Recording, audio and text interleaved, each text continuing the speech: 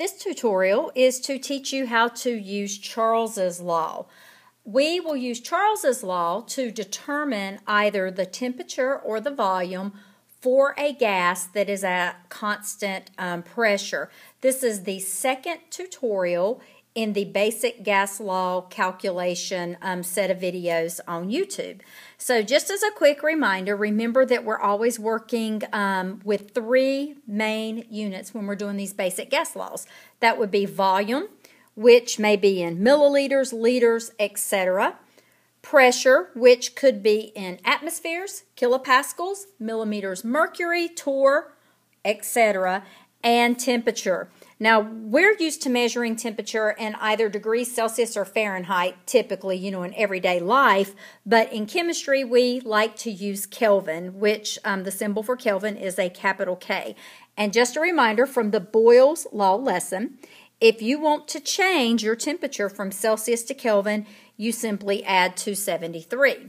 The reason that's important is that for the basic gas laws, you can put volume and pressure into the equation with a variety of different units, but temperature has to be in Kelvin. So if they give you a Celsius temperature, you're going to have to convert it to Kelvin before you plug in.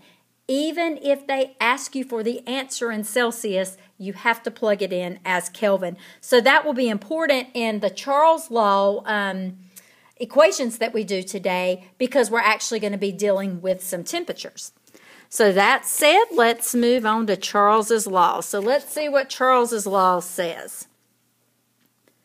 Charles's law states that the volume of a sample of the gas is directly proportional to the absolute temperature, that means the Kelvin temperature, when the pressure remains constant. So a couple things to point out here that are important. Number one, for Charles's law, pressure remains constant. That means the pressure either will not change, they won't mention it at all. They may tell you what the pressure is, but they never talk about it changing. Or they may just up front say the pressure is constant. So you've got a lot of clues that you'll look at when you're wondering if that pressure is constant or not. And they're telling us that the volume is directly proportional to the absolute temperature. What that means is when volume goes up, temperature goes up, or you could say when temperature goes up, volume goes down, and when one goes down, the other one goes down. So that's what we mean by directly proportional. And some things to think about while we're doing these problems is you could think about a balloon. A lot of you have probably had a balloon before when you were a little kid, and at night, maybe when the house cools down, you notice the volume of the gas inside the balloon seems to go down. The balloon looks like maybe it's losing air. And as it heats up during the day, maybe the balloon's in a warmer spot in the house or the sun hits it, sometimes you notice all of a sudden the balloon kind of puffs back up. It looks like it's filling up again. If it's a helium balloon, maybe it's rising a little higher. That's because when the gases in that balloon begin to warm up, when the temperature starts to go up, the gases spread out, they expand. You may have noticed in the wintertime, your tires on your car might look a little slack, like they're losing some air. But as you get out on the road and you're using those tires, there's some friction, the gas is heating up. When you get to your destination, it suddenly looks like maybe your tires have filled up. Maybe they're not looking as slack as they were before. That's because the gas inside the tires warmed up as you were driving and it expanded. So most of us know that when temperature increases, gases are going to expand. Hot air balloons are another great example of this. So for most matter, as gases expand, the temperature rises, or you could say as the temperature rises, the gas is going to expand. So the way that we would write this in our notes would be just a little note that when temperature goes up, likewise volume goes up. And when temperature goes down, volume goes down. So again, therefore, they are directly proportional. And this is true when pressure is constant.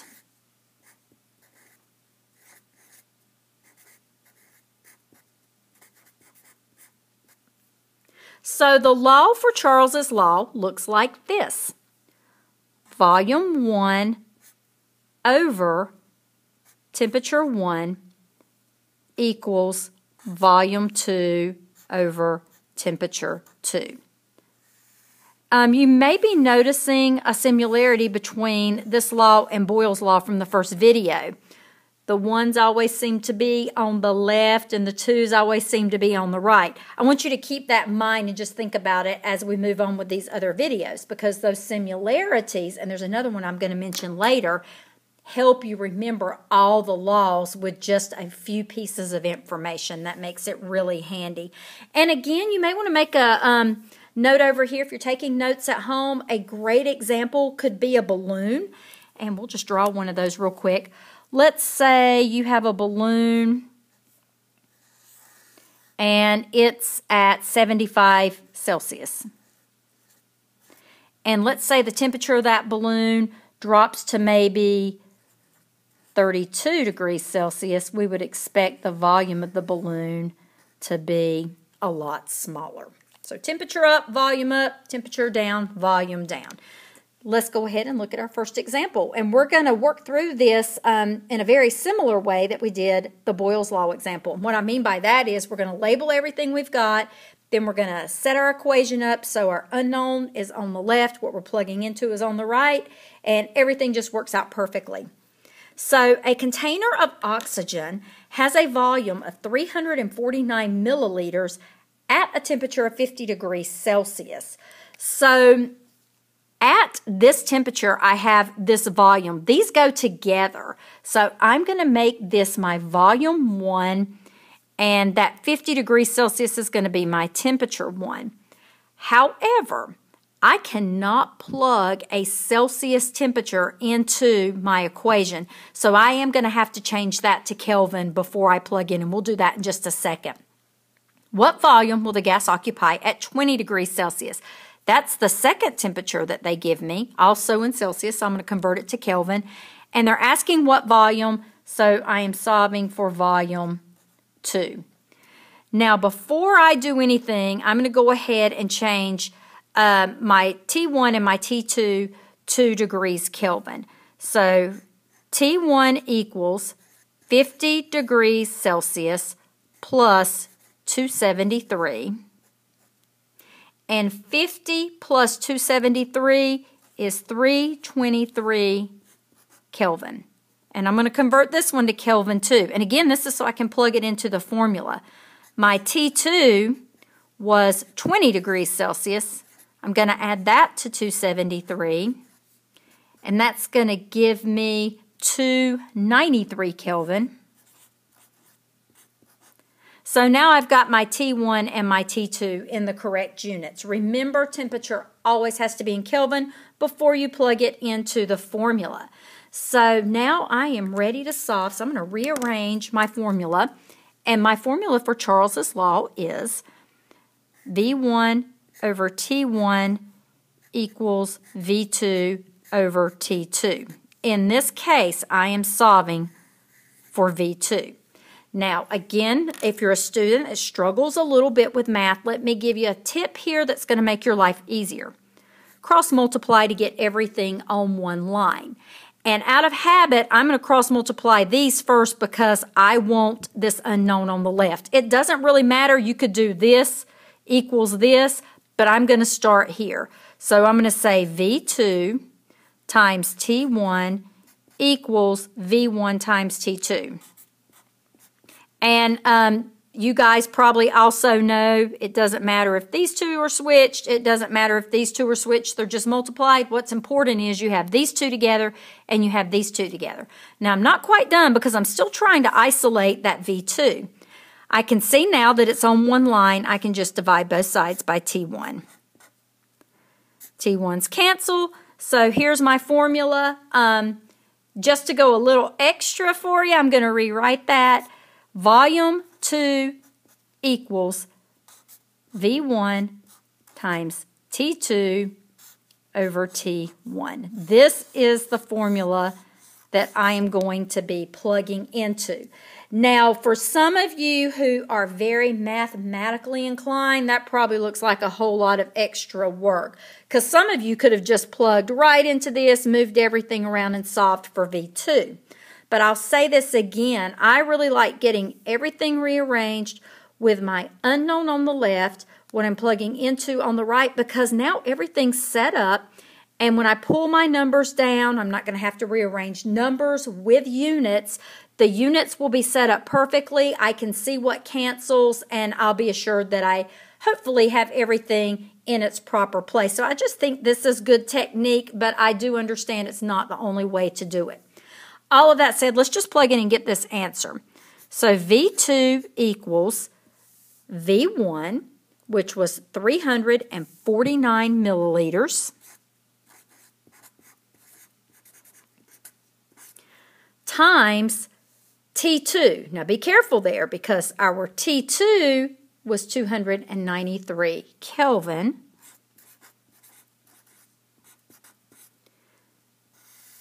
divided by T1, which was 323 Kelvin. Now, I like it set up this way because I can very quickly see the kelvins are going to cancel, and I'm left with the unit of milliliter.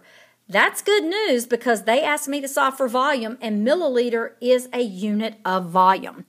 So all I have to do now is multiply 349 by 293, hit equals, divide by 323, and you will get 316.58 milliliters.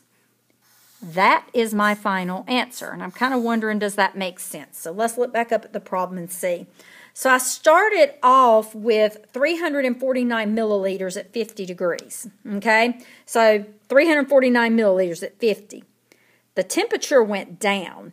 If the temperature goes down, it should make sense that the volume is also going to go down, because when temperature increases, the gases start moving slower, they come closer together. So did my volume actually decrease along with the temperature? And it did. I started off with 349, I ended up with 316. That looks like a reasonable answer numerically. The things that should have canceled did, so that tells me I'm probably correct. Now let's do one more example of Charles' law.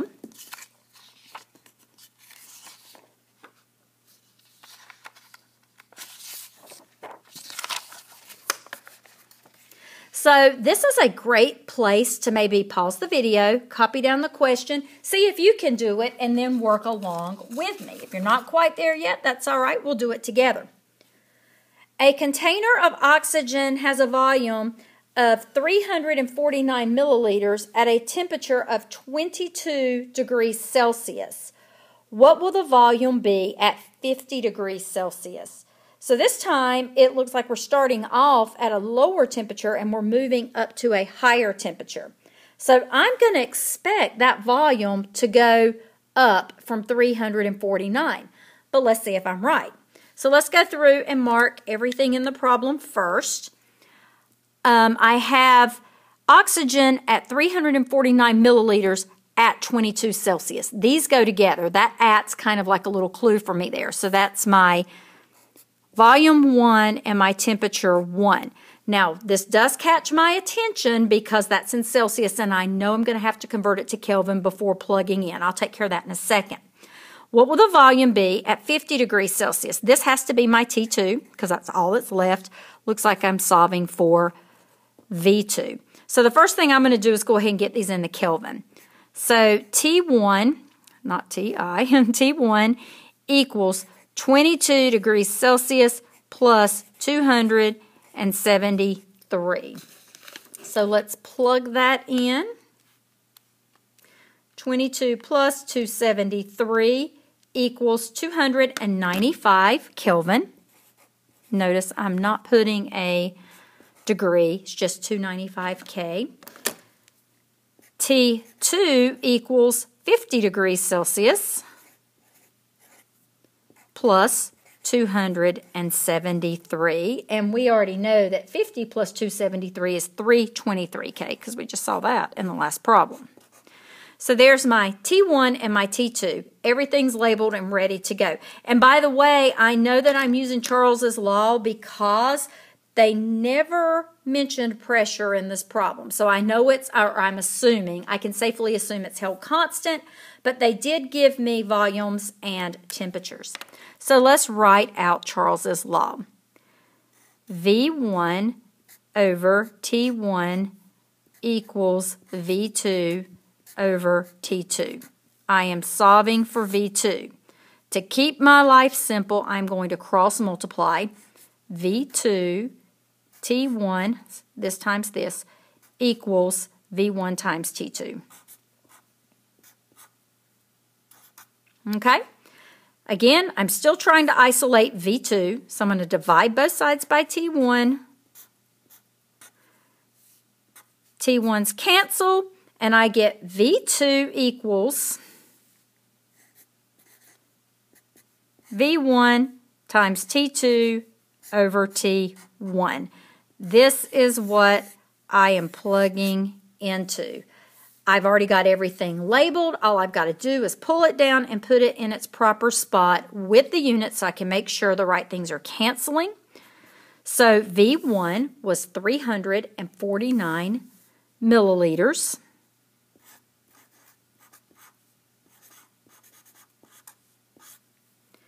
T2, make sure you pick up the T2, is 323 Kelvin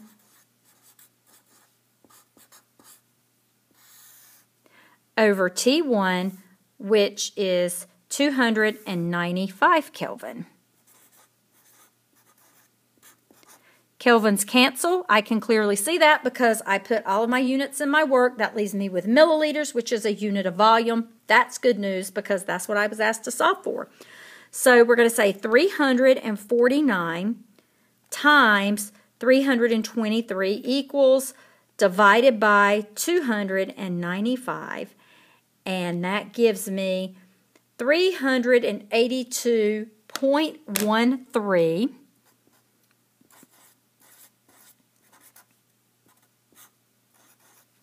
milliliters.